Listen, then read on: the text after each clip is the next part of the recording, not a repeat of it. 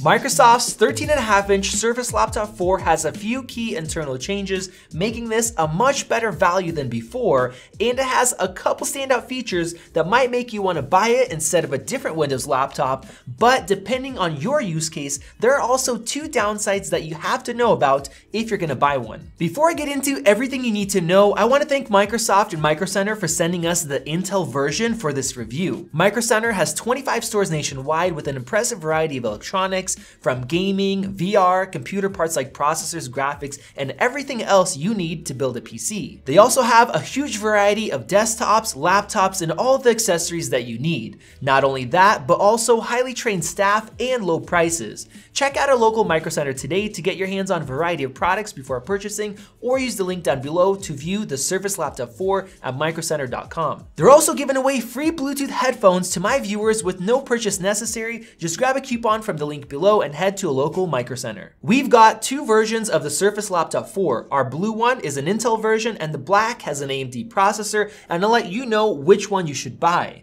On the outside, they look identical to the previous versions, either all aluminum or an Alcantara top, which is soft touch, which does feel less premium but very comfy, and I would actually prefer this one if you are careful to keep it clean. Last year, I praised the overall look since it was modern and premium, but lots of companies have stepped up their latest laptops with better materials and slimmer bezels, so these thicker bezels do look a bit dated in 2021. In those bezels, we have a 720p webcam with Windows Hello login, which I love, and the mics are on the front, so quality for video conferencing is also quite good. Here's how the webcam looks and how the microphones sound. It's not class leading, but it is very good for the money, especially if you're buying the base model. I have to say that my second favorite thing about the Surface Laptop 4 is a sharp display with a 3:2 aspect ratio. Most Windows laptops come with a 16:9 screen, and some have now moved to 16:10, but 3:2 allows you to have much more vertical space, which is really helpful while being productive on a 13-inch screen. With that, I love that Microsoft is using a custom resolution of 2256 by 1504,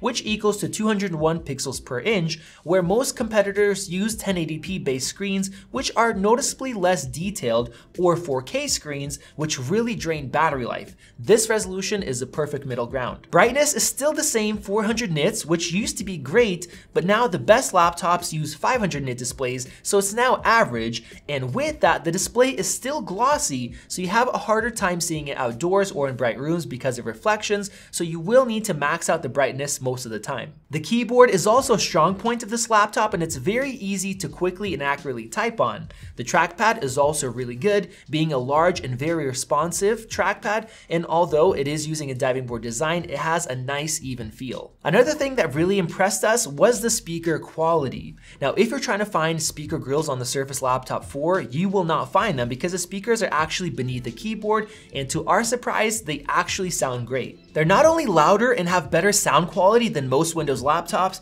but they're actually slightly louder than the 13-inch MacBook Pro. The sound quality isn't quite as good, but it's still very close. I have to say that they're one of the best speakers we've heard on a 13-inch Windows laptop, and more than enough for streaming shows and movies. The other thing I have to praise this laptop for is the software. Since it's coming directly from Microsoft, it's using a very clean version of Windows without all the extra software from the manufacturers or bloatware like games, antivirus, and other trials that you have to deal with. What really annoys me is the extra software that you have to find and tweak in order to get the full performance of your machine on top of what's already built into Windows, so here you don't have to deal with any of that. And before I get into my favorite change with the Surface Laptop 4, let's talk about the biggest downside in my opinion, and that is the ports. We're still getting a full-size USB-A port for those legacy connections, which is always nice to have, and a USB Type-C port for more modern devices and cables, along with the standard headphone jack and Microsoft's magnetic surface connection port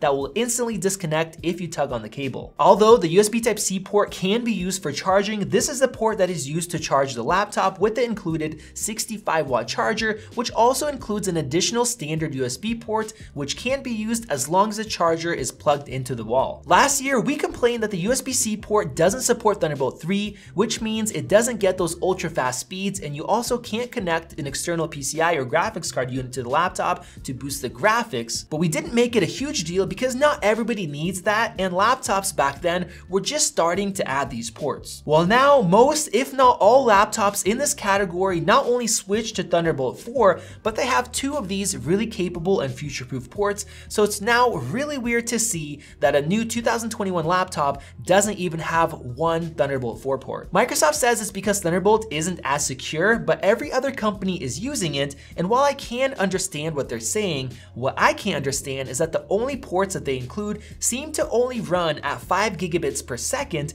meaning transferring an SSD file maxes out at around 350 megabytes per second real-world speed. Now, a few websites have listed it at full 10 gigabit per second, but most sites don't mention the speed, just like Microsoft doesn't, which is weird because for their proprietary dock, they actually list 10 gigabit per second for each port. Every fast device that I attached only connected at the slower speed, so to me it seems that these ports are in fact the slowest USB 3, which makes no sense if you're not going to include Thunderbolt. Why not just put in the fastest USB like my other AMD laptop? I personally don't think there's a good excuse for all the ports running at that faster speed if you have the expensive dock, but half speed if you only have the laptop, or you can't bring that 1.2 pound dock with you that does need to be plugged into the wall. And now let's talk about my favorite part of the new laptop, and that is actually the base model. A few years ago, it came with 128 gigabytes of SSD and 4 gigabytes of RAM, which was really hard to recommend,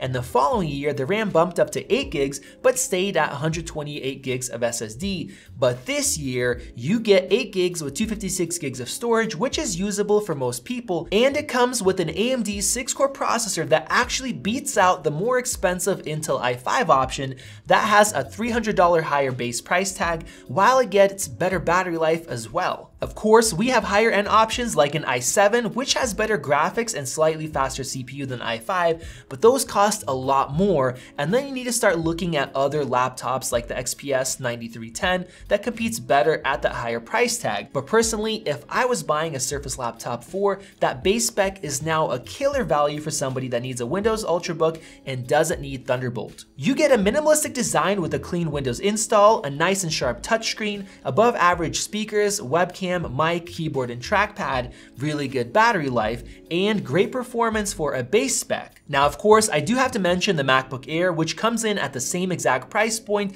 but is better in each one of those categories.